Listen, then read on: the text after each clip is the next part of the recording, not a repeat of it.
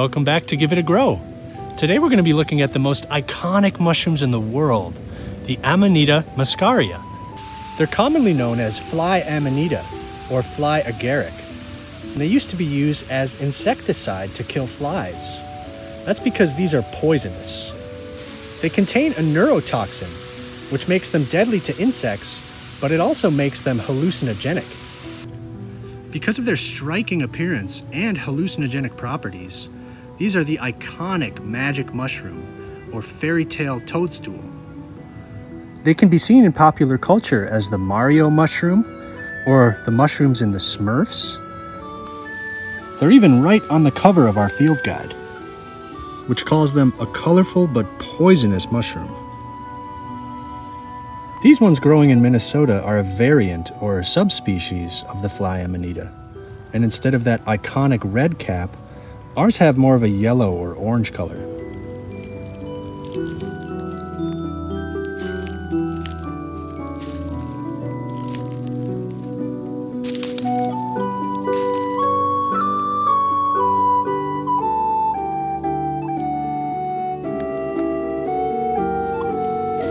These are a classic cap and stem mushroom, but this is just the fruiting body of the mushroom.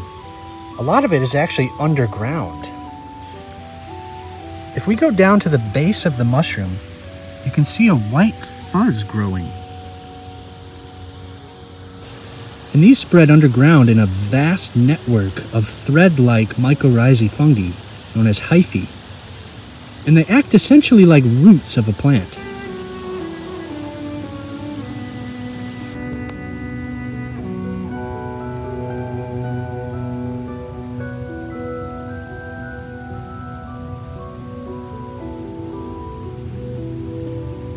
That web of hyphae will feed on dead and rotting organic material. Those mycorrhizal networks even form symbiotic relationships with trees. The plants will photosynthesize sunlight into simple sugars, which can be exchanged with the mushrooms for moisture and nutrients.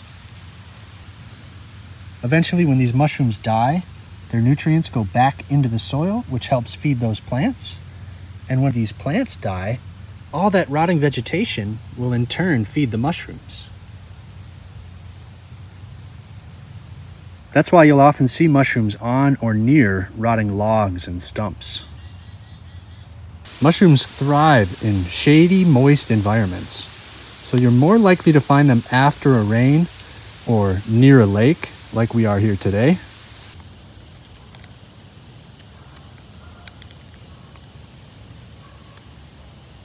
The fruiting body of the mushroom starts its life as a little bulb, almost like an egg.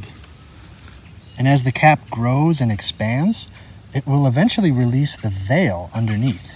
That veil protects the gills as they form.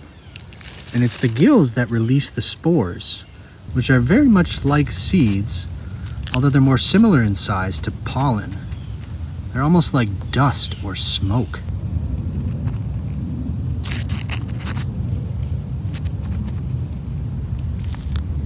The veil will often leave behind a ring about halfway up the stem, which is another iconic structure of these cap and stem mushrooms. They have long off-white gills that go all the way from the stem to the edge of the cap, with some shorter gills mixed in, and the spores are also an off-white. Fly Amanita are instantly recognizable. But another tool in identifying mushrooms is making a spore print. So you take the cap and you leave it over a sheet of paper, white or black, depending on the color. But we might even be able to see them if we just wipe underneath here. And you can see a very faint kind of white dust. And that's how these mushrooms reproduce. They release their spores and they drift in the wind and travel all over the world. This mushroom just fell over naturally, and I would ask that you don't pick mushrooms unless you are going to eat them.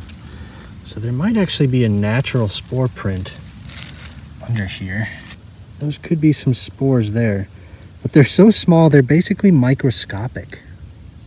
One of these spore prints probably has millions of spores.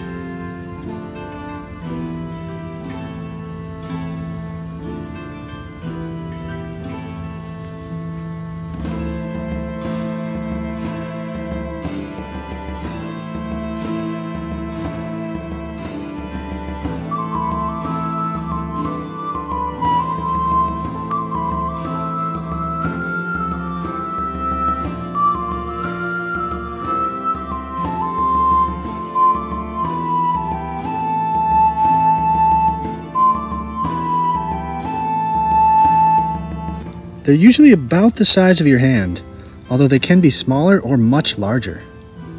Look at the size of this beast. It's huge. Or this big behemoth. It's about twice the size of all the others. This orange and yellow cap variety is native to North America here, often grows in the eastern United States, but can grow as far north as Alaska. The red cap variety are native to northern Eurasia, where they've historically been used for their hallucinogenic effects, notably by Siberian shaman and potentially by Vikings to enter a berserker rage. They may have even been used by Native American shaman to go on a sort of spiritual journey. The neurotoxins in Fly Amanita are water-soluble, so they can be boiled or cooked away, making them technically edible, but I still would not recommend you eat them.